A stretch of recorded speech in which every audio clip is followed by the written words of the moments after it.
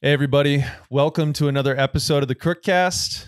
If you may have noticed, I didn't do one last week. I took a week off, needed just a little bit of time I wanted to sit back and watch everything that was happening and just take a little break. I've also taken a break from social media. I deleted all the social media apps on my phone.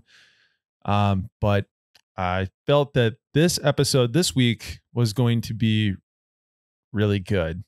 It was going to be really good. My good friend from high school, Jacob Hiemstra, reached out to me and he wanted to do a podcast episode. And I think that we're going to cover a lot of good ground today. So, Jacob, thanks for coming on. I really appreciate it. Thanks for having me, man. Appreciate it. Yeah. Well, as we always do, we're going to go start with introduction. Go ahead and tell everybody about yourself and about your background and what led up to making you bring you where you are today. Grew up in a little rural town, Jenison. Not too much going on. Not a whole lot of minorities in the city. Pretty small town. I'm adopted as well, so that was a little bit different. Didn't really have a whole lot going on with my life. I didn't really know where I wanted to go in life. Didn't have any crazy goals. I did football all 4 years. So that kind of drove me a little bit. And I graduated, and I was kind of like, well, shoot, now I'm kind of stuck. I don't know what I want to do. So then I decided to do MMA for about 2.5 years. I competed amateur in the state of Michigan. Did a pretty good job. I had a record of 9-3. Kept me in shape, kind of gave me a purpose. But you can only do that for so long too. So, I was cool. Like, you know what? Yeah. I was like, you know what? My brother had just recently, I think about 2 years prior, he joined the Air Force. So I was like, let's try the military. I mean, I've heard nothing but great things about it. The service. It's a huge honor. So, I went ahead and took the steps. I was a little bit older, but, I went to the recruiting station and sat down and talked to the recruiter. And he's like, so what do you want to do? And I was like, well, I don't really know. I kind of like law enforcement, been kind of interested in it. And he's like, I got the perfect job for you. And I was like, yeah, what is that? And he's like, military police. And I was like, okay. I mean, sounds, easy enough. So, did the thing, signed the contract, and here we are 7 years later. So, it's definitely been a ride. It's just an honor. One of the greatest things to be able to do, So it's cool, man. Well, let's cut into it a little bit. So football is actually where I met you. Yeah. Right. Yeah.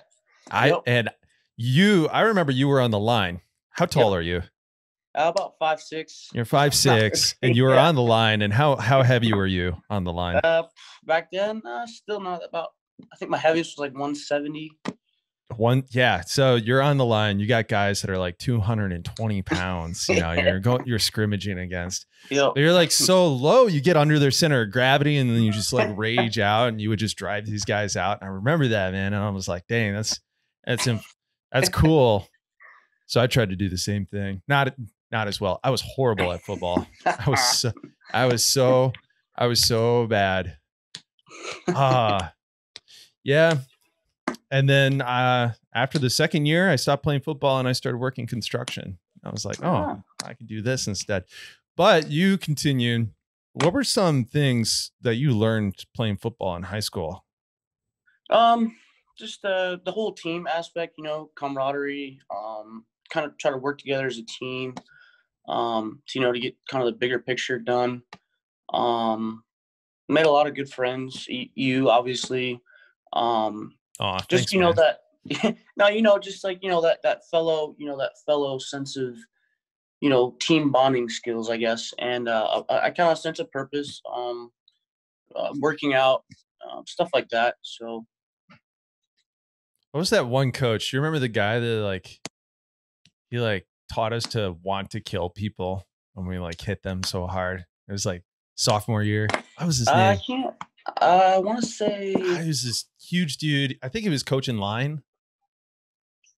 Man, what Man, was it's his been so name? long. I can't remember. I know you're talking about. I can picture him. Yeah, he was just like, I want you to try and hit people so hard that you're trying to make their heart stop. And I'm like, okay. So I like took that to heart. I like made that my ethos.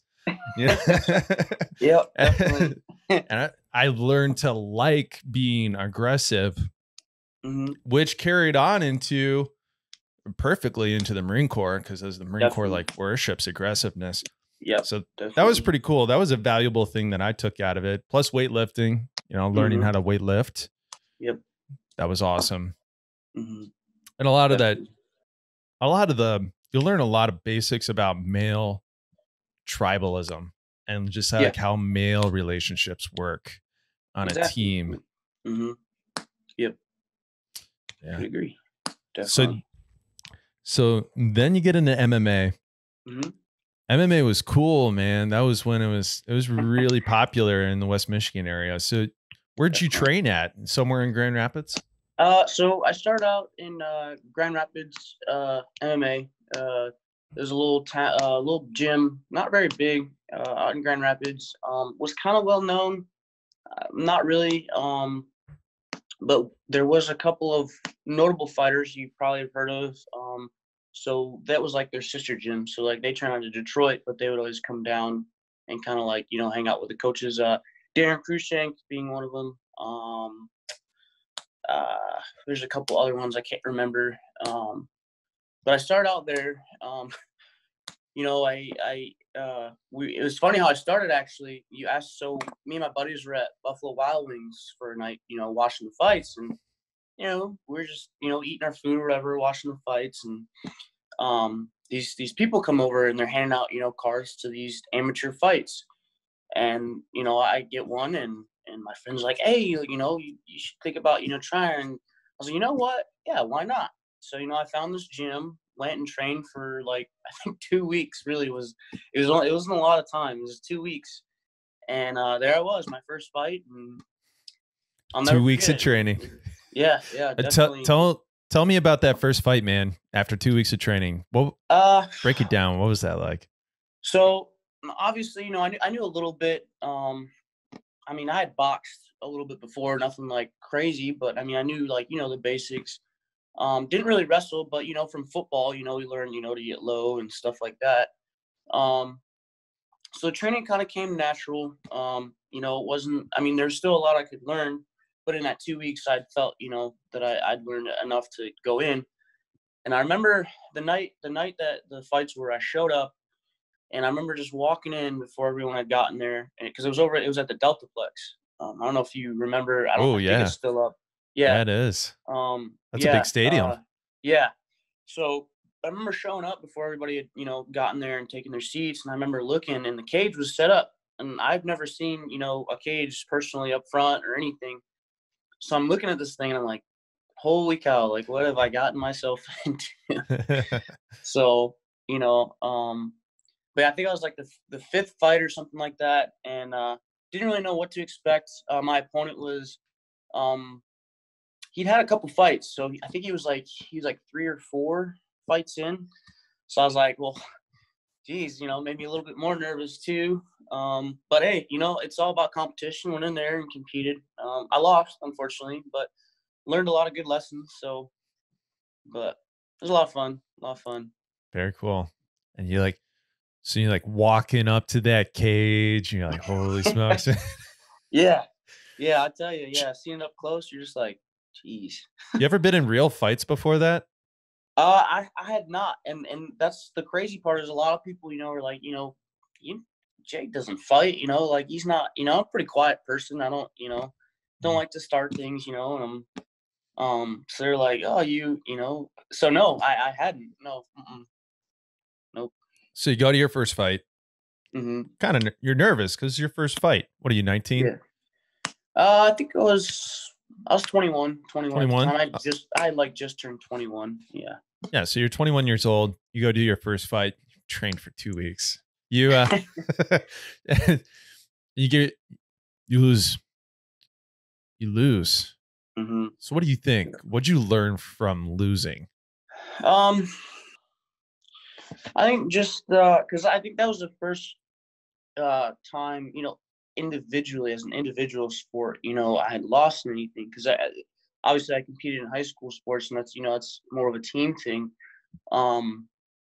And I think it just kind of, it made me work harder. It made me, realize, if I'm going to commit to something like this, I probably should take more time and kind of just, train harder and learn everything that I can about the art.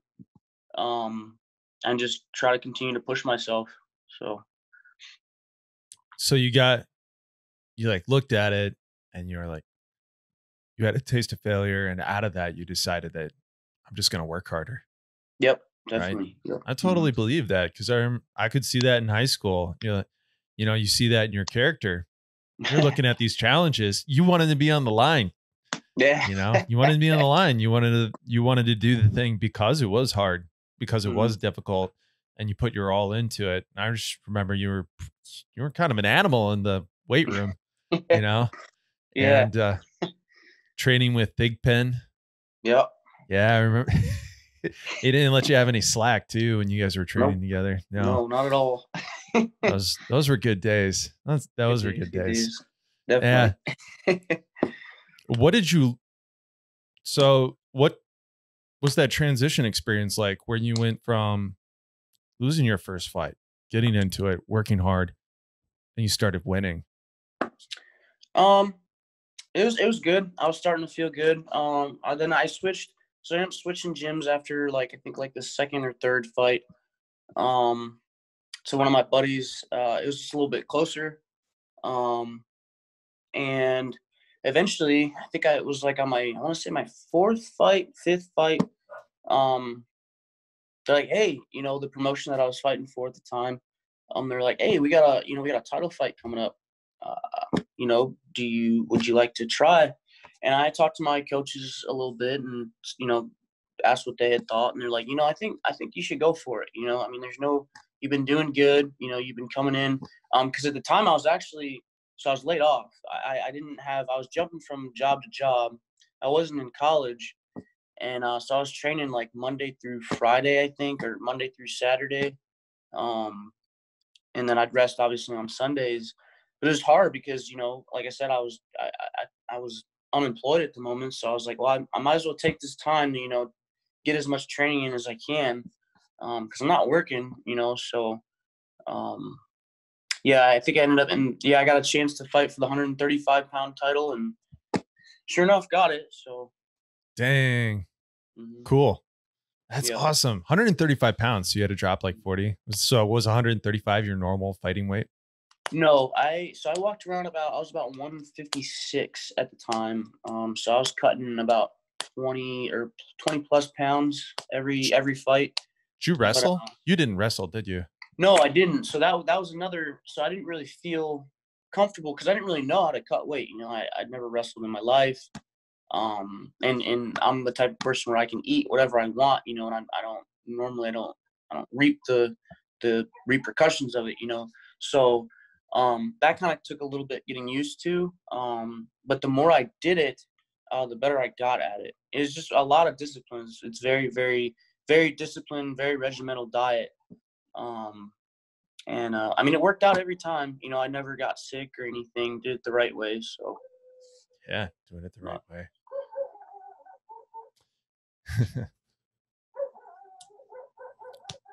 When you trained, was it just like an MMA gym, or did you do multiple disciplines? Did you have jiu-jitsu and boxing, some Muay Thai, or is it just straight up MMA training? So you know what I mean? It was just one gym, but they do they had 3 different coaches. They had a wrestling coach, they had a striking coach, and then they had a jiu-jitsu coach. And every day would be something different. So one day we would just focus on, clinching, Muay Thai, or whatever, jiu-jitsu. We just roll for that day. Another day we would just strike. Another day we would just do straight cardio. And then another day we would just do straight sparring, and we just kind of see, throw everything together and see where we're at. So it was a couple different disciplines. I never got belted. They didn't have belts at the gym. But there's just a lot of cool stuff to learn, though. A lot of cool stuff. So, Do you approve of that style of training, the way that they did it, or do you think that there's a better way to train MMA?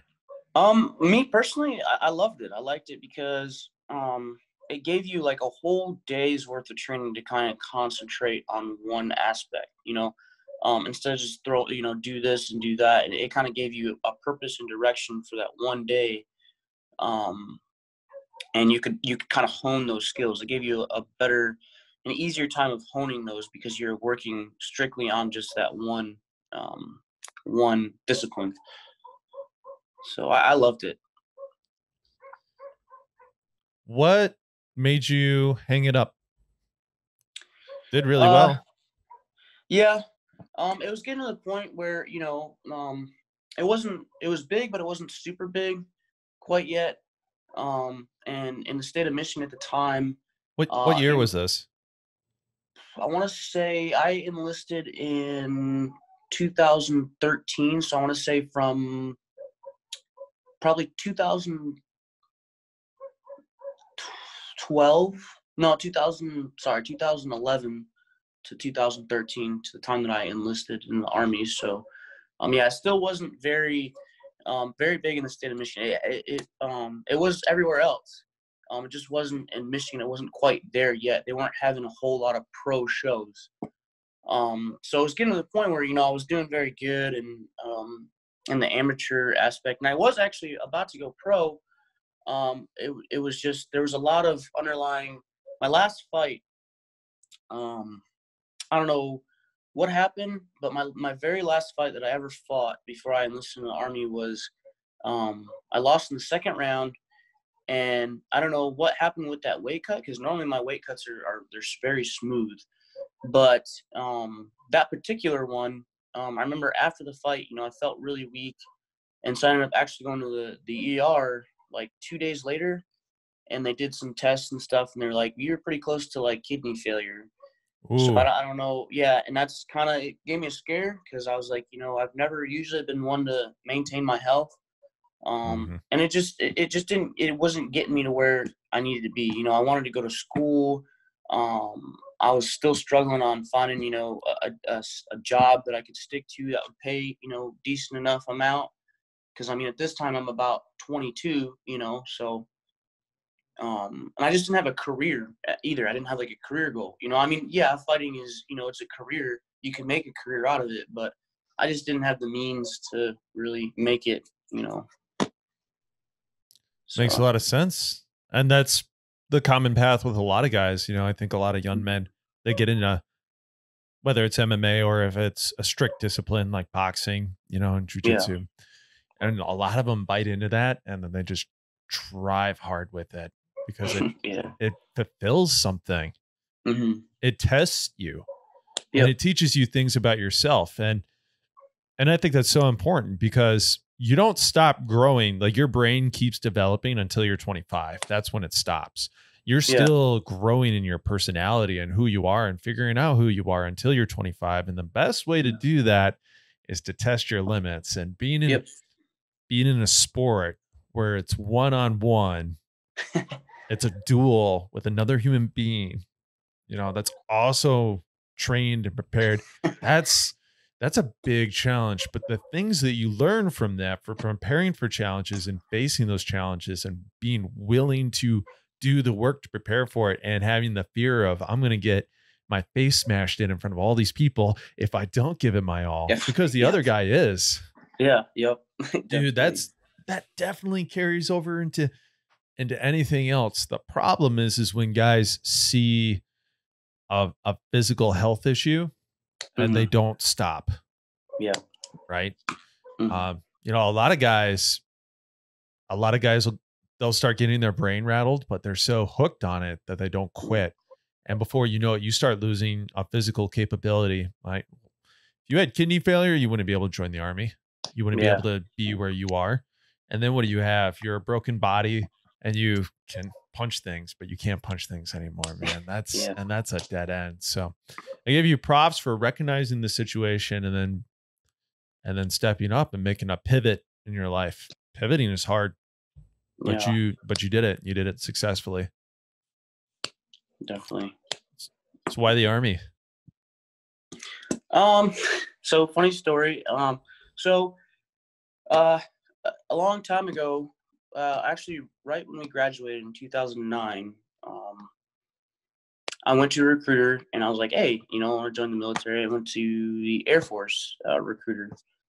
So we got everything set up. Everything was good to go. I went to MEPS and we got to the part where they're like in the medical place and they're like, if we find out you lie and so and yada yada yada, Yeah. we could prosecute you. And me being, young and not really knowing anything, that scared me to death. Like I was like, I don't want to be prosecuted, by the federal government. Yeah. So I put on that I had asthma on the physical at MEPS. And the MEPS guy saw that and he's like, "Yeah, man, sorry, we gotta cut you loose." So that didn't work out. And so then, I took a break a couple of years in between. That's when I was doing, my MMA and everything. And then it popped up again, and I was like, "Well, you know what? I haven't tried any other branches." So I went to another recruiting office in Wyoming, and I talked to. I originally wanted to join the Marine Corps, and I came in and they were like, okay, and then they saw that I have tattoos on my forearms, so it's like a big no go for the Marine Oh, Corps. in those years, if it had been 2009, they would have shooed you in because man, Yeah. the Marine Corps had done this thing where they had lowered their standards super low, Mhm. so they were letting people ASVAB waivers come in.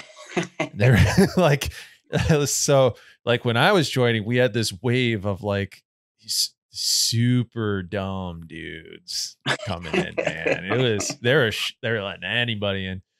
But then afterwards, they started tightening up the numbers, and Yep. they were not letting guys re-enlist for tattoos.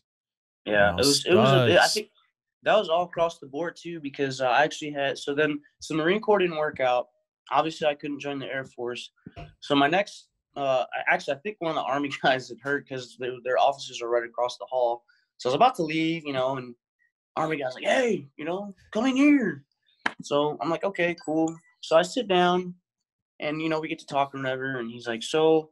I was telling him everything, how I got kicked out of I couldn't do Air Force, and then I told him about the Marine Corps, and he's like, "Oh," he's like, "Well," he's like, "since asthma's already on your record," he's like, "you don't have to worry about that because there is a way in. It's just gonna take a little bit longer, but he's like, we can get you in."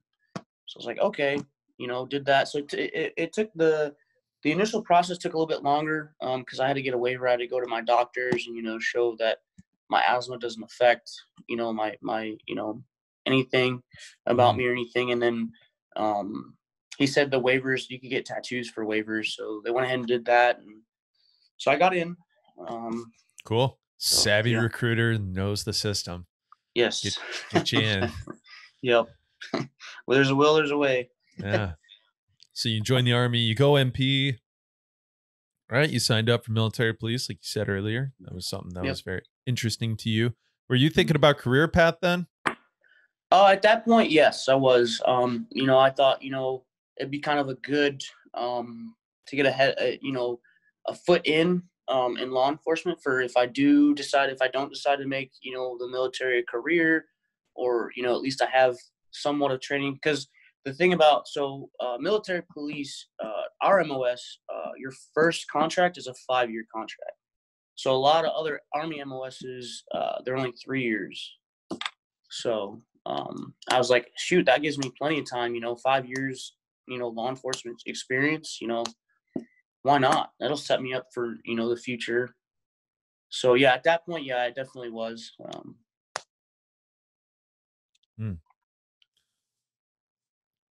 Do that. How was boot camp?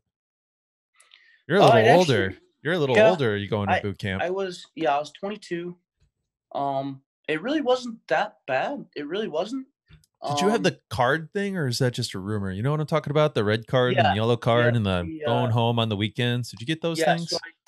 So I did not have the card. That I think that they started that about 3 years ago, I want to say. Yeah. Um, Do they still do it, or is that just a rumor, like something yeah, they tried no, out? It's still. I talked to one of my old squad leaders. He's a drill now, and he said, "No, it's a real thing. It's the stress cards, is what they are. They're called stress cards." Stress cards. Yeah.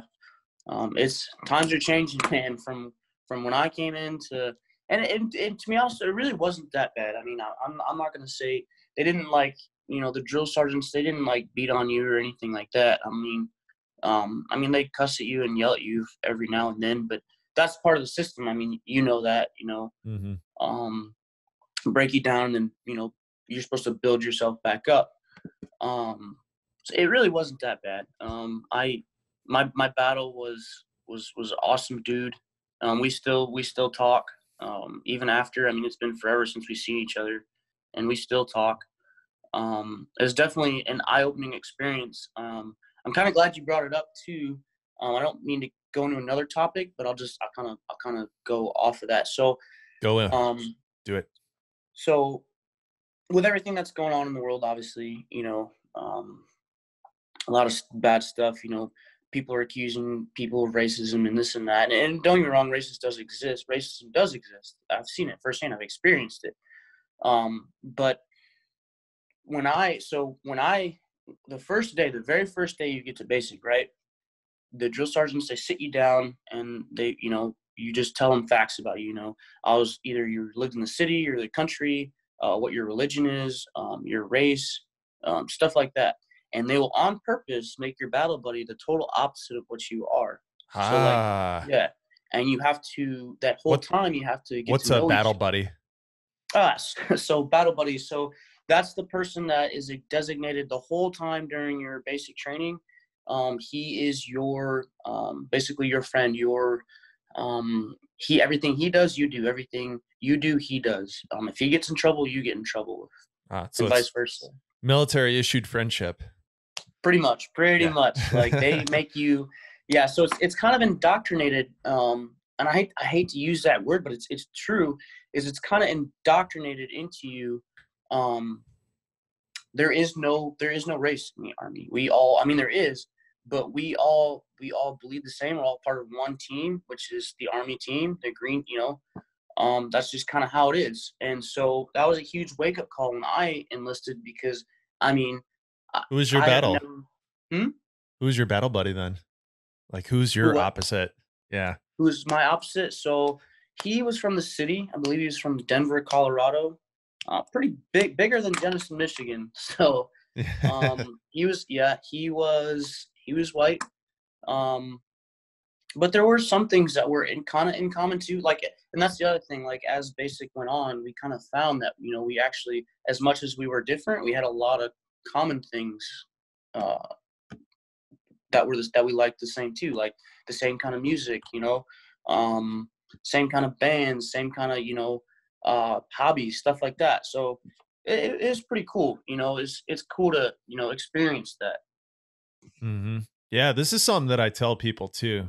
In my experience in the Marine Corps, well, because I grew up in Jenison too, and Jenison, I'm white, obviously, and Jenison is predominantly white, like ridiculously white. It's a descendant Dutch neighborhood. It's super middle class, very conservative. One of the streets in the town breaks the record for the number of streets on one, or number of churches on one street. It's in the Guinness Book of World Records. It's Baldwin, I think, right? Yep, Baldwin. Yep. It's very bland. It's a very same taste across the board. So when you go into it, then you go into the military, and it's just this hodgepodge of all these guys. I remember I had a couple of friends. I made friends that were Latino, that had like a gang background. I made friends that were from Black inner city, and I remember because we deployed together, and I remember talking to him, Williams, and I remember like asking him things about like terms and things that he would understand. I'd be like, "Yo, dude, what does it mean when somebody says they're thirsty?" Like, I asked him that because I didn't know.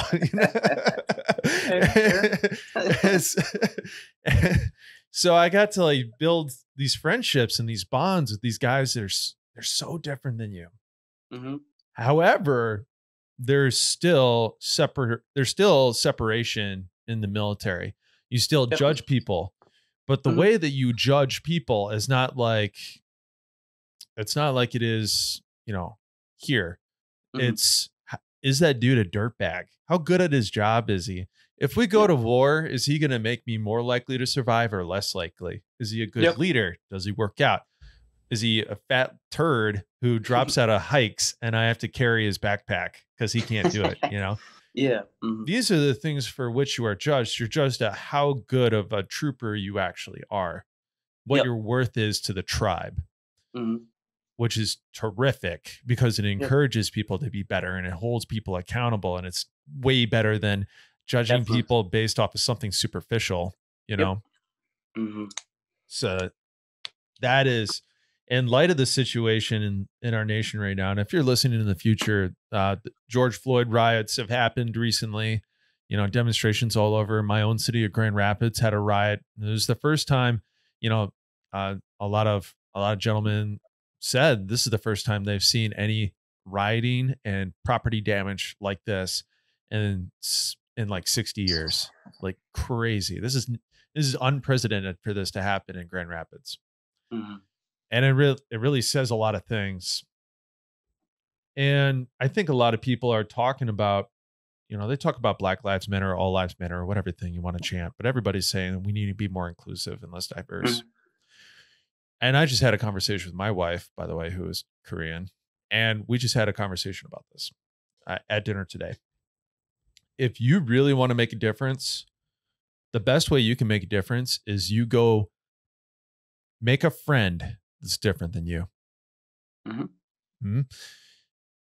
Because it's not just skin color. Like it's a superficial thing. There's more than that. There's cultural differences, right?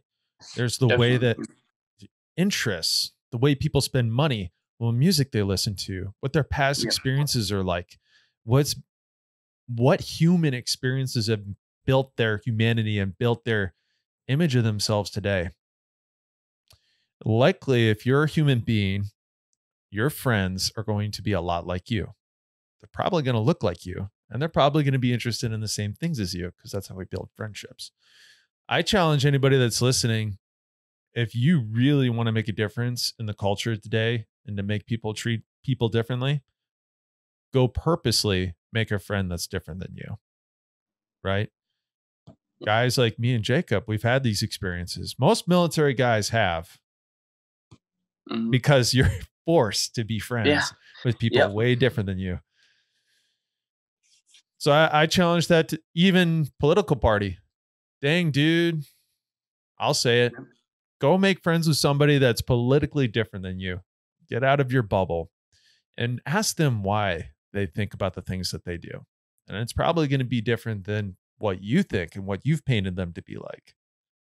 And you can have those discussions. What you'll probably find about is that everybody, through whatever their perception is, cares about people. Mm-hmm.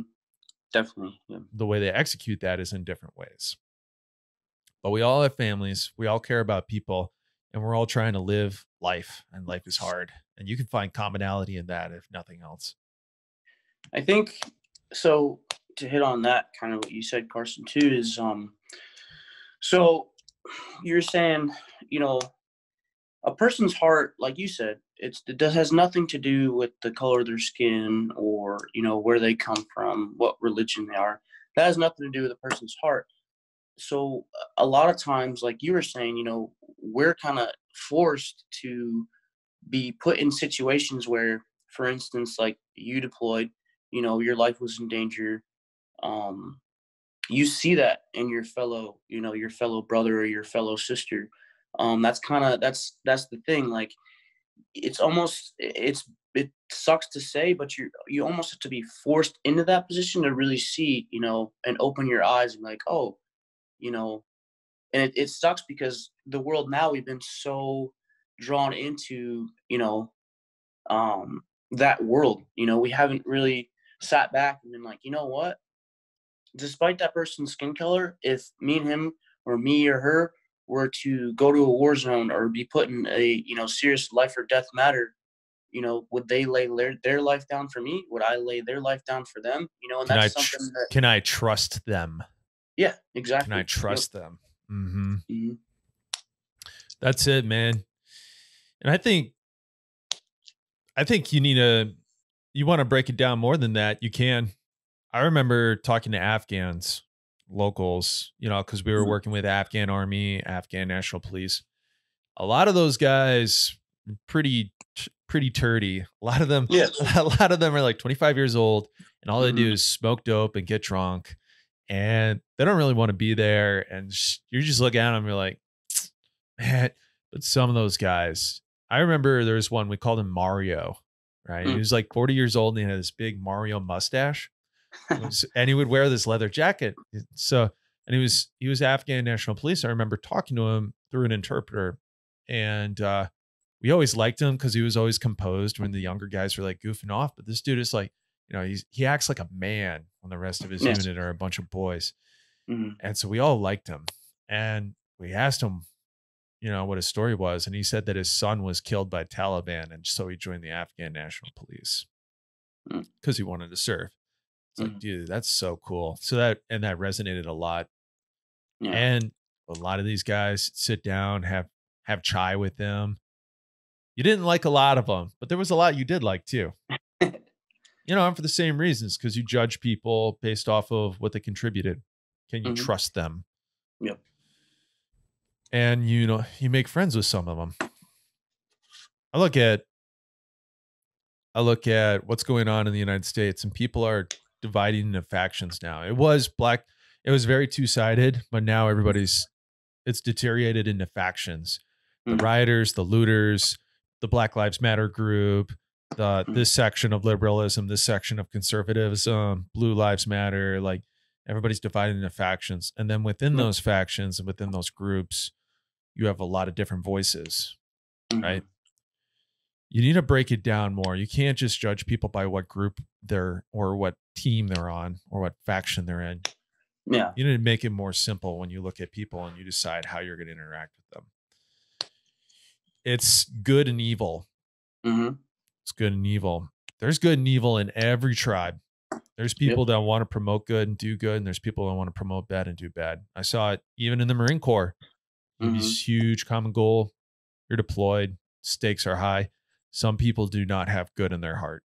Yep. Maybe because of circumstance. Few people are actually evil. Hmm. Few people in the world are actually evil. Yeah. So most people, you can, if they have some darkness in their heart, you can bring them around by showing good and being the good in their life. Yeah. At the same time, well, my first point, we need to be proponents of good into the world. Hmm. Whatever faction you're in, you need to be good, and you need to be a good light, and you need to do that across factions too. Yeah. And at the same time, we need to be guarded because not everybody is good, right? Just true. I'll Hmm. explain this in this way. So I don't know how many people there are in the city of Grand Rapids. Let's say that there's 500,000, right? So you take 100 people and you line them up, and you line them up based off of their morality. So like the most evil person and the most good person, right? Hmm. And so what is evil? Evil is doing the wrong things, like things that hurt other people, like bad things, knowing that they're bad, and not even, and just doing it because it is bad, because it is wrong. That is Yeah. evil, right? Just doing Hmm. it, destruction and chaos for the sake of destruction and chaos, not even to self-propel yourself, right? Yeah. Because that's being greedy, and that's a bunch of other things. But when you're just doing it for the sake of the horror that it causes, that's Hmm. pure evil. So you line people up. So you might get a pretty bad person out of that group, that 1 out of 100 that's evil. Now take line them up 100,000 people. What is your most evil human being out of 100,000 people? Probably a pretty bad guy, right? Hmm. So you take like 5 of those guys, or you get 20 like really evil people, and then you stick out a riot situation, right? And they're going out and they're looting whatever faction or whatever thing they're associated with. They may be spread out among those different groups, but they're going to want to reap and sow chaos and destruction. Yeah. So I guess my point is be the good proponent of good in the world and keep your eyes open for those individuals that are evil. And it's very few. There's very few people like that, whatever tribe or faction they're in. But definitely, they do exist. They do. It's proven. Mm-hmm. Definitely. Yep. Let's talk about a big part of this is policing. Mm-hmm. Why don't you talk about your experience in military police and how you think it is similar and different from civilian police? Okay, so obviously, we police the post, right? We don't go outside of the post. Sometimes we do, if local law enforcement, they need the help or whatever, but a lot of the times it's just we enforce laws and stuff on a military installation. So kind of the same aspect, you still have, speed enforcement, stuff like that. There's still, believe it or not, crime does happen on military installations, theft, domestics, murder, even, yes, murder. It happens. So a lot of that kind of is the same aspect. We see the same crime as civilians do, civilian law enforcement, just not as much. It's not as apparent. And I think can it be more drastic though? Because you don't have like homeless people on base. You don't have a ton of addicts and stuff, but you have young men, PTSD, weapons training. Can it be more violent? It can be. It can be a little bit more on edge, a little bit more dangerous. Just because. Is it like that Tom Cruise movie where he's like, the difference between me and you is that what does he say? Everybody that I catch is a trained killer. Yeah, I mean, you're not 100% wrong. I mean, because for instance, so like here in Washington, right, on JBLM. We have a ranger battalion here, and then we also have first group, which is a first group special forces. Oh, yeah. So a lot of those guys and their compounds are here too, but some of them live on post too. So a lot of these guys, I mean, they've had years and years of training. They are very proficient in their firearms. So let's just say if, one's speeding one day and I decide to do a traffic stop on them and they're just not having a good day, 9 times out of 10, they probably have some kind of firearm on them. Like that's a given. So we're a little bit more edgy when it comes to that, just because they know what they're doing. But then also at the same time, it kind of makes you feel a little bit more comfortable too, because military members are a lot less more to act. If that makes sense, than like, the civilian populace. They don't, because they know that not only can they get charged on the military side either, they can get charged on the civilian side as well. They can get charged dual. So they calm down a little bit, but definitely there are definitely same and different protocols. We still learn your regular, SFSTs, stuff like that, traffic stops. You name it, investigations. Shoot, I almost had to go to court recently for a soldier. He decided to go around his barracks room and start firing off shots. Oh, sweet. We caught him, and they were going to take him to court, and they were going to do this whole thing, but he ended up taking a plea deal. So I didn't have to go to court for that one. But there's definitely, it's definitely still a crazy job. We still work. One shift is like 9 hours long, and that's not including casework. So some days it's quiet, some days it's just crazy. We deal with traffic accidents, all kinds, you name it. Yeah. So. Do you guys? So You're up in Washington, so you guys get like crazy typhoons or anything like that up there? Like any crazy storms? We haven't had any storms. There was so a couple years back. Anything that would shut down the base. So a couple years back they had in Seattle, they had that train derailment that like killed a bunch of Oh, people. oh Yeah, yeah. killed a lot of people. They took my brigade, all the MPs from my brigade were on call, and we basically came in and assisted local law enforcement and stuff like that. They brought a lot of the hurt people over to the hospital here on post, because Seattle was getting overflowed. So that's like the only big thing that I've heard happening in the last couple of years that like shut down post completely. I mean, you have Mount St. Helens. That was, forever ago. I'm not too sure if like that affected JBLM or anything, but yeah. So yeah, that's because when everybody is locked down, you guys are still out working, right? Correct. Yeah. You're a first responder. Even with this whole, when they did the COVID-19 happen, we were still pretty much all the posts was it was shut down basically. We were still out there working.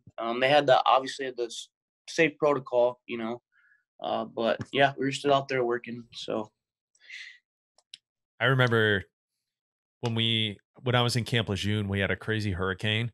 It was like mhm. my first. It was like I had been in the battalion, my infantry battalion, for just a few weeks. So I was still a brand new guy.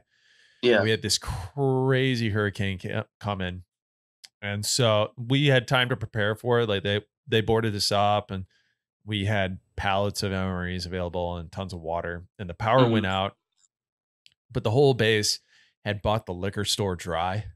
Like, and everybody was boozed up. So we had the craziest party that I have ever seen in my entire life. We had the hurricane party, and 2-9 was out. They were doing a barracks brawl with 1-9. So it was like Braveheart style, like a couple hundred guys like crashing into each other and fighting out in the lawn. And there's guys doing dumb stuff, man. There's a dude like canoeing around because it was starting to flood. He was in his canoe. They're like jumping off like balconies, like trying to parachute with their tarps and stuff. So the Yeah. cops show up, right? The MPs roll up. And so the snipers were running around in their silkies and they had their flax on with like whiskey bottles and stuff. Well, they were shooting fireworks at the cops and then running away into the tree line.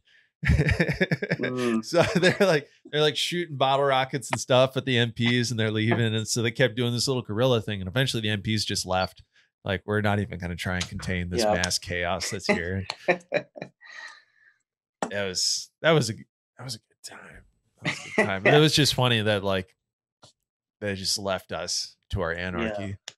Yeah. So the big thing I would say too, I maybe it's hit more on, I can't really speak for civilian law enforcement because I've never worked civilian law enforcement, but a big thing that our provost marshal, which he's the guy that's like in charge of all the law enforcement here on post, is he puts out before guard mount every day, which like guard mount is like our before shift. They put out everything that's happened for the day and like what's going on, anything like crazy happening. He puts out, so community policing. He's very big on community policing. We show, so there's 9 sectors, so 9 patrols occasionally on JBLM. So 9 patrol cars, and each patrol has their own area that they patrol. So like area 3, which is the one I usually do, is there's housing. There's a lot of housing. The general's house is actually in that area as well. So he hits big on, we do a lot of, walking patrols. We'll get out of our cars, walk the neighborhood. If it's a nice day out, I mean, we'll, stop at a park or whatever, play with the kids for a little bit on the swing set or whatever. But he's very big on police, on community policing, because he feels, which is, it's true. The more we community police, the more that people will feel comfortable coming to us about crimes that are being committed. We're not out there, to be feared or scared of, that's not our job. We don't, at the end of the day, I don't like arresting anybody. I don't like giving tickets to anybody. I really don't. In fact, I don't really give out a whole lot of tickets, but even when I have to make an arrest, I try to make the situation a really bad situation the best outcome as I can. Because we all know, I mean, we're all human. We all make mistakes, you know. And it goes back to kind of that brotherhood too. Um, at the end of the day, like, yeah, this dude committed a crime. It was, it could have been petty, it could have been heinous, whatever. But at the end of the day, they're still a soldier. You know, we're not Yeah. gonna, we're not gonna hammer them down or, make them feel. Because I mean, most of the people that we see when we do have to, respond, it's like probably like their worst day they're having ever. And so Mm. it's just one of those things. You hate to see it, um, but so, That's but yeah, good. community policing is definitely a big part of it. I think that um, so I actually had a friend of mine, me and a buddy of mine were talking. So we're on gates right now. Is our detail. We're our platoon is we man the gates, all the entrances to the the post. So we just got off yesterday, and we were kind of having a conversation in the parking lot. And he's from inner city St. Louis. So he kind of, me and him have kind of a different viewpoint on as far as like, these protests going on and stuff like that. But Mm. he asked me, he's like, so what would you do if, do you think there needs to be some kind of a reform? And I'll be honest, I do think that the justice system and law enforcement, there does need to be some kind of a reform. There definitely has to be a switch up of how we do things. It's apparent. For instance, I know most uh, police departments, their academies are only 6 months long. That's to me, that's not enough training. That it just isn't. I mean, a lot of the training you learn on the job, but I mean, you got to think you have a lot of power as a police officer. As a peace officer, you carry a gun. I mean, you enforce laws. That's a lot of power. Yeah. And just to me, 6 months is not enough training. I think that there should be a reform on the training aspect. I think that they should teach officers how to respond to certain situations. For instance, like we get taught, I don't know about the civilian side, but here we get taught like how to deal with special needs kids, like autistic kids, stuff like that. Mm. Because they have fits too, and it's you just kind of have to know how to handle it. You can't. There's a certain way you got to handle the situation. You can't just be forceful every time. So I do think there has to be some kind of a reform. I'm not bashing, law enforcement by any means, because obviously, I'm in law enforcement, but there definitely needs to be some kind of a change, whether that be, they mandate, a community day, where the law enforcement officers just one day is committed, which I know is kind of hard to, figure out, but just try to figure out a way where they're more involved with their community. And I know there are some police officers that are, they are, but the problem is the media. They don't focus on that. So The media are the people, definitely, yeah. right? Nobody, it's very few people are doing Facebook Live for the police officer that's playing basketball with the Yeah. neighborhood Mhm. kids. It's always like some really aggressive looking arrest, right? Yeah. That's the thing. Mhm. And so you get this perception. I think that we're talking about police reform, right? Mhm. I think there's two things. So you talked about increasing the budget, increasing the training, and that's super big, right? I also agree. Police do not get enough training. The job is much more technical than it was 30 years ago. There's so Yeah. much more Definitely. to it now. It's so precise. It's so much Mhm. more precise and the world is more complicated and deeper than it was, 30, Yep. 40 years ago. And I think part of it, and we can see this in my community and in my city, is that with all of the anti-police culture, less people want to do the job. Mhm. And so you have slim pickings. There's a Yep. lot of undermanned police departments around Mhm. here. And so that it almost gets to the point where they're like, they have to take what they can get. They still have Yeah. hiring standards, but standards could be higher if more people wanted the job. Yep. Definitely not wrong. Yep. And I think, and I hope that post these riots, that there will be an uptick in people who want to make a positive impact on their community, right? Exactly. There's a lot of smart and capable people out there, and they could go into other job fields. They can go Hmm. sales, they could do whatever. But I'm hoping more people choose to go into law enforcement because they're like, I want to do the job and I want to do it really well, and I want to have Yeah. a positive impact on my community. And that's really who I guess the police force should consist of. I mean, and that's one thing that I had brought up. I had a conversation with somebody, and they're like, oh, they these people have every right to protest, which is true. First Amendment, I agree. Like I these every right to protest. You have every right to be angry too. But here's the thing: protesting only gets you so far.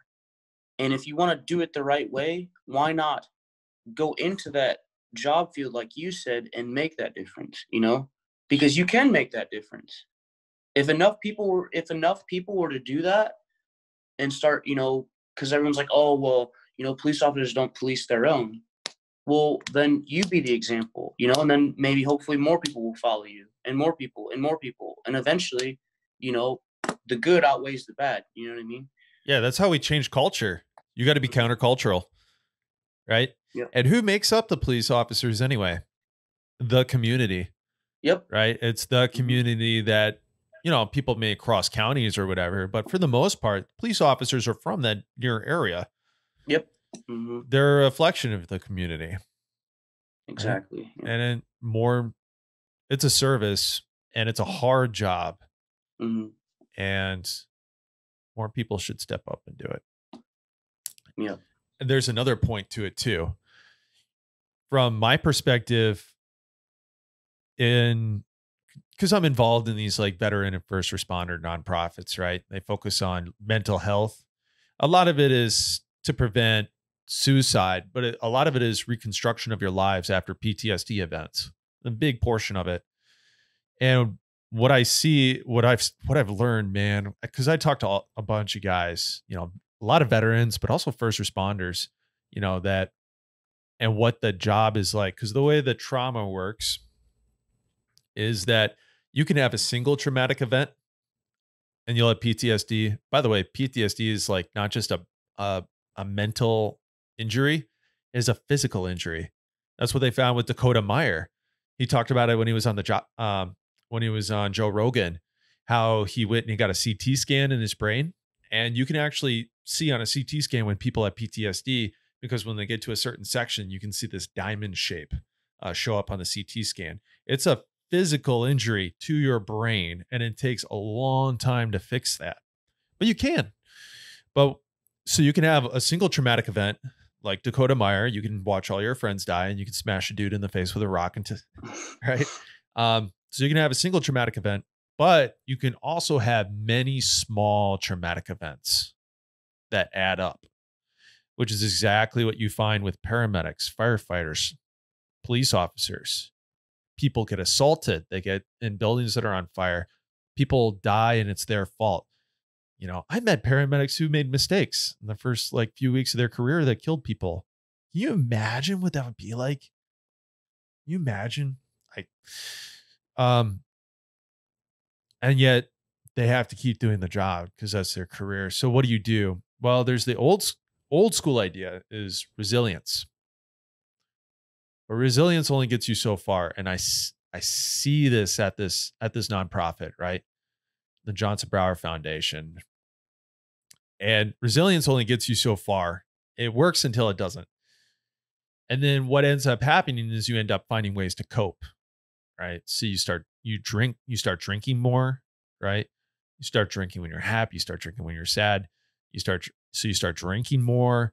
Um, you know, you start a lot of guys take on resilience, so they make themselves numb, right? you make yourself numb at the job, and it's all procedure, and you're like, it's just a job. I just got to show up. You just start cutting off your emotions. But then you start having a hard time turning them back on when you get home. So your family life starts to suffer. You start to get disconnect from your loved ones. Your marriage starts to suffer. You go through a divorce. You have to rebuild that. And all these things, man, they crumble into your life and they eat away at it and they eat away at you, but you still got to do the job. So what kind of a person are you then by the end of your career? You're completely consumed by this hard life, but you can't stop. You're like 10, 12 years into the job. What are you going to do? Going to quit? You don't even have retirement yet. What are you going to go do after that? You don't have applicable skills that are going to, get you an equal pay job. So you have to stick it out. You have to do it for retirement. And it's wrong. So a lot of these guys, and they continue to get put in these situations, and it eats them alive as a person. I think you hit a really good point. So case in point, I'll get a little personal. So about probably 6 months ago, we got a call. I was actually OJTing my soldier. Actually, he was, which OJTing is basically, so like they ride around with you and they learn from you, for the day, like all the areas but anyways, yeah, pretty much, yeah. So, we're sitting at a gate, just chit chatting or whatever, and call comes across the radio, suicide, and we're like, okay, that's a common suicidal ideations is a common thing here in JBLM, unfortunately, because of the weather and just yeah. So we didn't think anything of it. We're like, okay, so we get ready. I get where the address is and everything, and I'm waiting for her to finish. I'm waiting for dispatch to finish the call. Suicidal ideations. She stopped at suicide, and I was like, okay. And then she she said completed, and I was like, oh man. And this was my first one since I've been here. I've been in multiple, like probably 4 or 5, but this was my first one here. So we get out there. This is on a Thursday. It's at like 3 o'clock in the afternoon. So it's not your typical, late at night. You would think, no, 3 o'clock in the afternoon, a work day. So we get out there. We get on scene. We're the first ones on scene. So me and my buddy, we get out of the car. We approach. That happened outside, and the civilians, the guys who work on the generators, they're actually the ones who found him. And so their car was kind of parked like on a hill or whatever. And I thought, my first instinct was, well, I didn't know that was their car because they drive civilian cars or trucks or whatever. So, I'm walking up to the truck, and the civilian dude is like, he starts pointing, and I'm like, what? And he points again. And so I'm like, okay. So I look over to my left, and there's the guy right there underneath the tree. He was gone. He'd been perished for I think about probably an hour. So finally by then, EMS shows up, the fire department, everybody shows up, and we just start securing the scene. My boss shows up. She assesses the situation, everything. We start getting witnesses, stuff like that, like what they've seen. And I noticed that there's a little, probably about, I don't know, 10 meters from the guy, there's a little like piece of something. I'm not sure what it is, but it's red. And so, I get a little bit closer, and then I notice, it's actually, it's a piece of skull. It's a skull fragment. So that actually, this one had been my first gunshot suicide. All the other ones had been like, like a overdose or, hanging, something like that. This was my first gunshot one, which was very, very graphic. Yeah, I'm not gonna lie, I showed up on scene, and I was numb. But then I had to wake up because I had a job to do. I had to make sure I had to get all the witnesses' statements and stuff like that. So we sat on scene for about probably the whole day, really, the rest of the day. We were there from 3 to about 10 o'clock at night, when CID was done doing their investigation, because CID shows up whenever there's a body to make sure it's not like a murder or anything.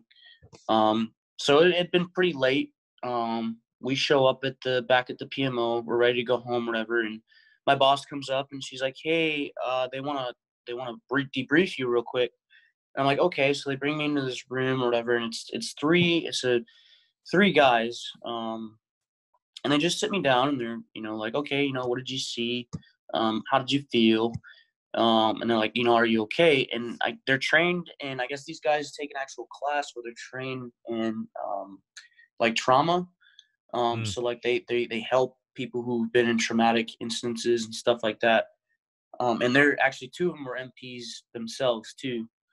They're just a little bit higher up on the echelon, higher ranking scale. But so I talked to him that night, I was like, "Yeah, everything's good, like, this isn't my first one, like, I'm used to it." And they're like, "Okay, we just want to make sure you're okay." So I get home that night. I talked to my wife, whatever. We're in bed. By then it's probably like 11. And I couldn't go to sleep. I could not go to sleep. From the Mm. images in my head, I was like, I don't, want to relive that, because they're pretty nasty. So I was like, okay, whatever. And then the next day, I go into work, work patrol. Nothing crazy happens. But what I was finding was that, in my mind, I thought, hey, I've been on the job for 7.5 years. I've seen, this isn't my first one. Like, I'm good. But I wasn't noticing, but my wife was noticing them. I was becoming more distant. I wasn't talking as much. Um, I wouldn't say that I was drinking to the point where, like, I was abusing, but I was drinking a lot more than what I usually do, because I don't really drink a whole lot. Um, and I didn't notice it personally. I didn't do like a self reflection, And my wife finally, sat me down and was like, "Hey, you need to go get some, you need to talk to somebody, basically, like, really, like, sit down and, kind of decompress." Mm. Um, Mm-hmm. and I think that really helped. I did go and get counseling. It wasn't anything like crazy. A lot of people, my chain of command supported it. They didn't, they didn't, like, berate me or be like, "This dude's crazy. He needs, but it definitely helped. Definitely helped decompress. And there was this feeling of, like you said, so we were in that area, actually around the time, probably, like, he was walking around in the area. So my first thought was, what could I have done to stop this dude? Because, we were in the area. We may or may not have seen him. I don't know. Why did I not see him? Mm-hmm. Um, so that kind of goes through your head too. And they kind of had to, like, talk me down and be like, "Look, like, it's not your fault. Like, people who have those kind of things going on in their life and have that idea, they're gonna do it. Like, they're gonna find a way, a means to do it. It's not by any means your fault. You just kind of got the after effects. It sucks, but that's definitely a big, like you said, because what would have happened if, like you said, I'm 7.5 years in. I don't really have. I mean, I kind of have a retirement, but not really. I mean, that's not really. So if I was to just, call it quits because of something like that, because I didn't get the proper help, then now I'm out of luck.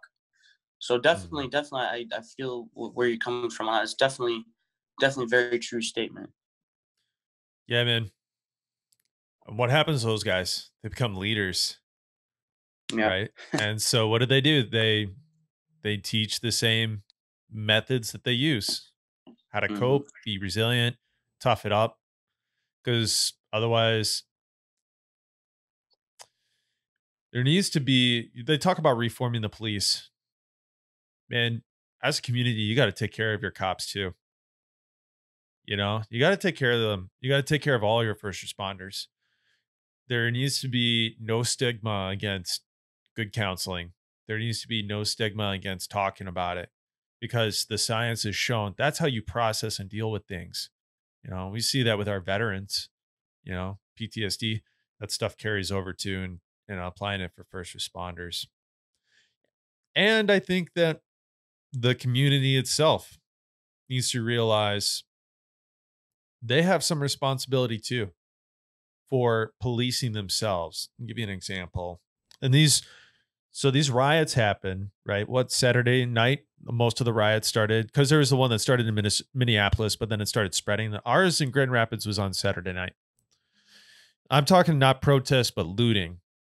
And what I found is that Sunday, all these videos came out about these looters, and everybody started digesting that.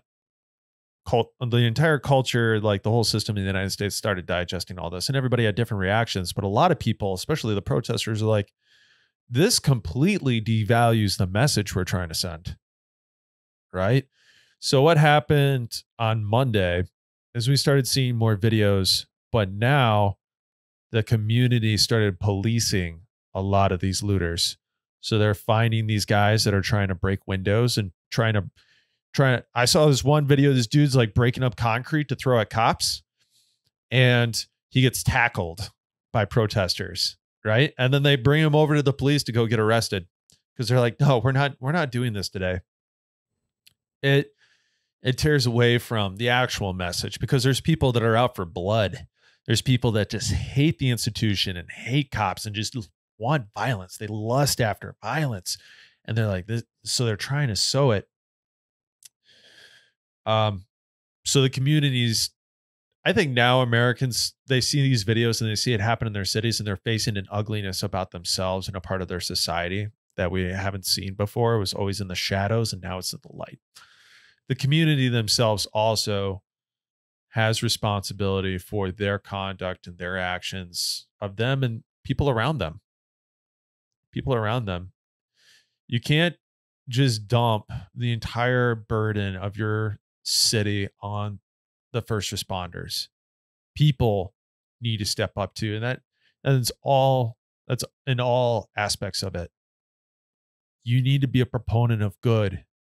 You need to fight against bullying. You need to fight against, if people are hurt, they get in a car accident, you got to stop and help them. You can't just keep driving. You have to stop people from looting. You have to stop people from hurting people. You have to shut down drug dealers, right?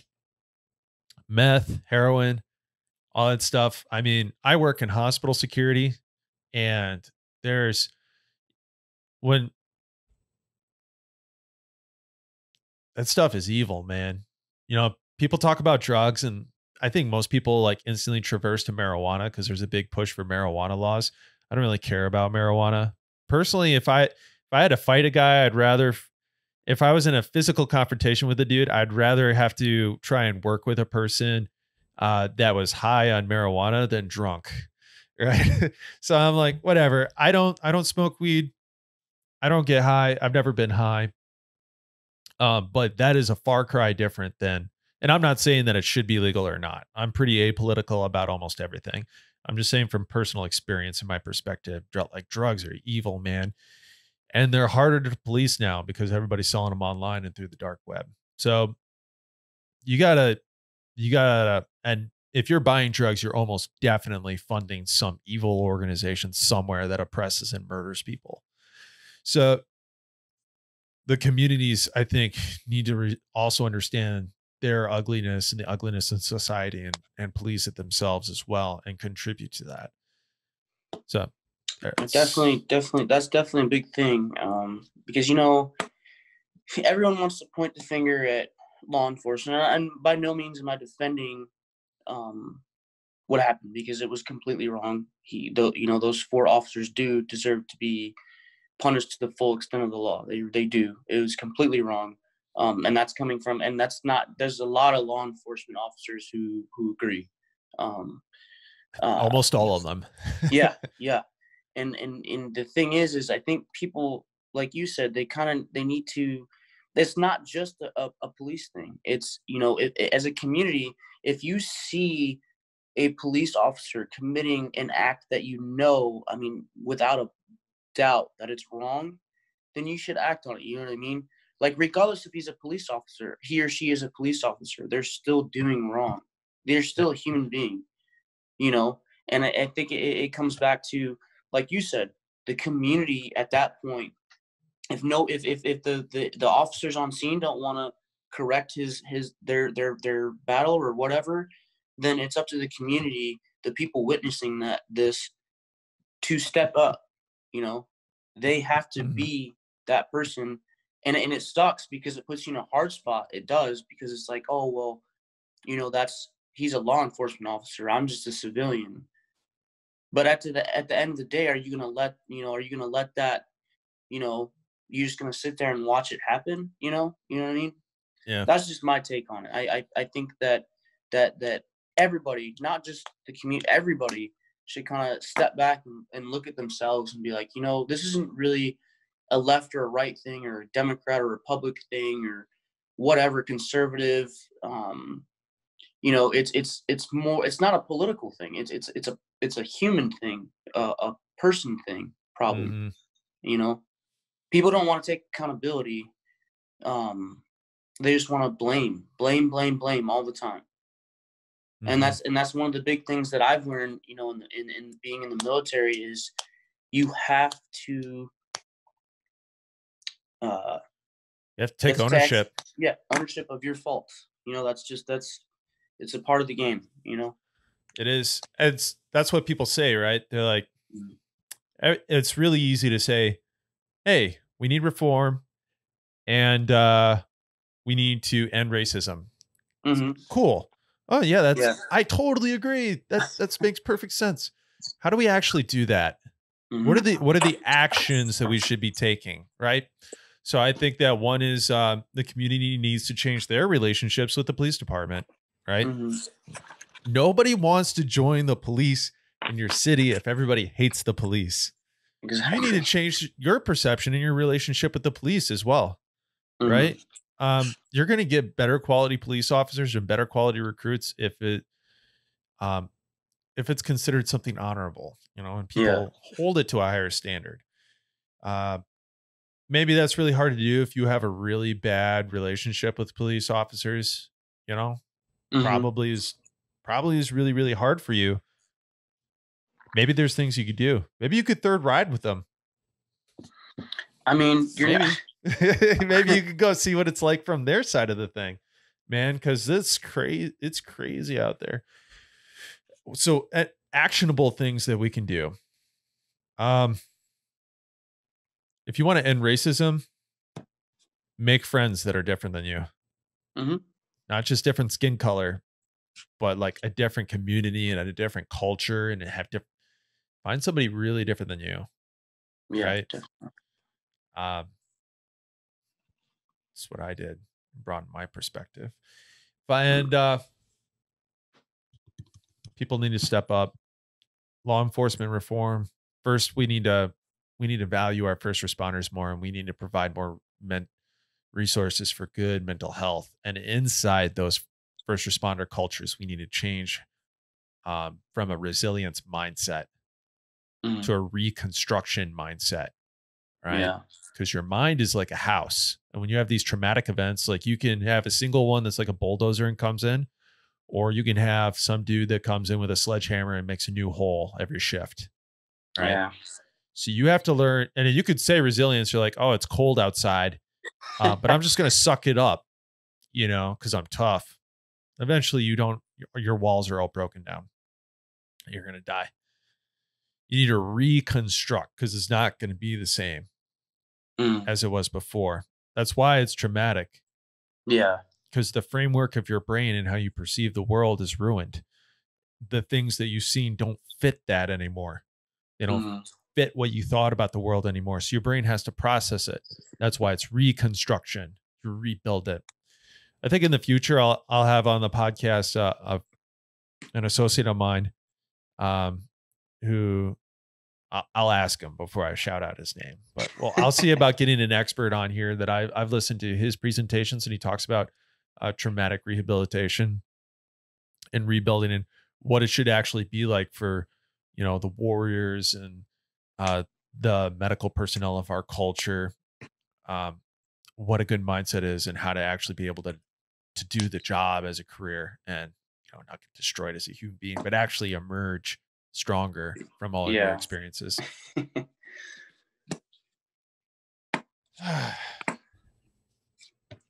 I'd say that the other thing too is like you said is people don't, and I hate to say this, but like, kind of put it in our job in your perspective. Like if roles were to reverse, because I tell myself all the time when I'm out there patrolling, right? My ultimate goal is I want to get home safe to my family at the end of the night. You know what I mean? Mm-hmm. I'm not out there to entice violence or anything like that. But people got to understand that. So people are probably gonna scream police brutality all the time, no matter the circumstance. But until you've been put in that situation, you can't really call out police brutality unless it's like obvious. You know what I mean? Like the whole George Floyd thing was obvious, but people like to call out police brutality for. I mean, I've seen videos where like cops rightfully so throw a dude out of his car, and subdue him or whatever. And people got to understand, like at the end of the day, that's just officer safety. That's, I mean, a dude, and like you said, there is evil out in the world. There is bad out in the world. There are people who do like to commit heinous crimes. All they want to do is cause havoc and kill. Mm-hmm. And those people, they have to be dealt with a certain way. I mean, fairly, yes, as a human being, but differently.